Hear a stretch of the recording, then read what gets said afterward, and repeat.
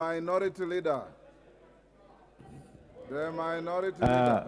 Mr. Speaker, let me add my voice to this motion. Yes, Wanjala, what is out of order? And it better be a point of order. Yes, give him a microphone. Yes, sir. Thank you, Mr. Speaker. My point of order, Mr. Speaker, many of us, members of Parliament and of this House who represents Kenyans, we have a lot of interest in this debate of this. What is out of order, Wanjala? What is out of order, Mr. Speaker, is that you have severally picked on Somalis and you have excluded us and you want to finish the speech. Order, Wanjala. Order. Order, Wanjala. Order. Order, honorable members. Order. Honorable Wanjala. Order. Order, members. Order. Honorable Wanjala, there are no Somalis in this house. We only have members of parliament. And you are totally out of order in trying to profile your colleagues in a tribal manner. In fact, if you are talking of ethnicity, it does not fall in your profile. Wandai, proceed. Nothing. I apologize, nothing. Yeah, Mr. Speaker, let me be very brief and to add my voice to this motion.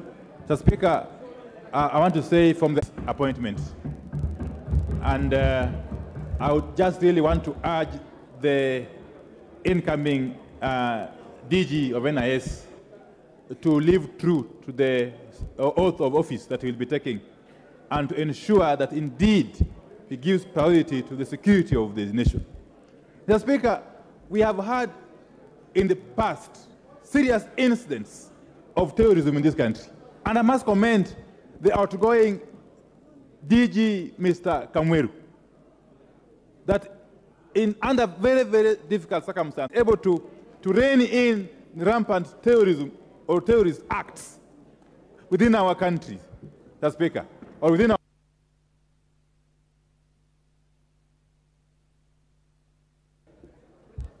Give the leader of minority an extra minute. I was saying that Mr. Kamweru was able to rein in sums of money. This House appropriates a lot of money year in, year out to the NIS. And that money is appropriated for the sole purpose of capacitating the institution for it to be able to execute its mandate without any hindrance. Mr. Speaker, therefore, as we conclude this debate, I suppose that this country will be safer under the new leadership of the NIS. Thank you. Thank you. Honorable members, the chair of Kewopa is protesting that too few ladies have spoken on this. I'll give to Mishimbogo 1 minute.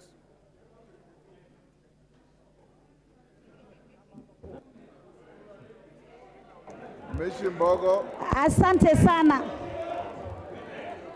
Asante sana Mheshimiwa Spika, na mimi naunga mkono kuteuliwa kwa Nurdin Haji katika kitengo cha huduma ya ujasusi wa kitaifa. Na namunga mkono kwa sababu tajriba ya kielimu amefuzu na pia uzoefu na uweledi wa mambo ya usalama na ujasusi ameweza kufuzu na amefanya kazi katika vitengo tuwezesha, haswa pia kupunguza misimamo mikali ile tunasema extremism, mambo yale watu tunazungumzia ya Al-Shabaab. Tunajua yeye katika mambo ya ujasusi ameweza kufuzu na pia hana dosari katika mambo ya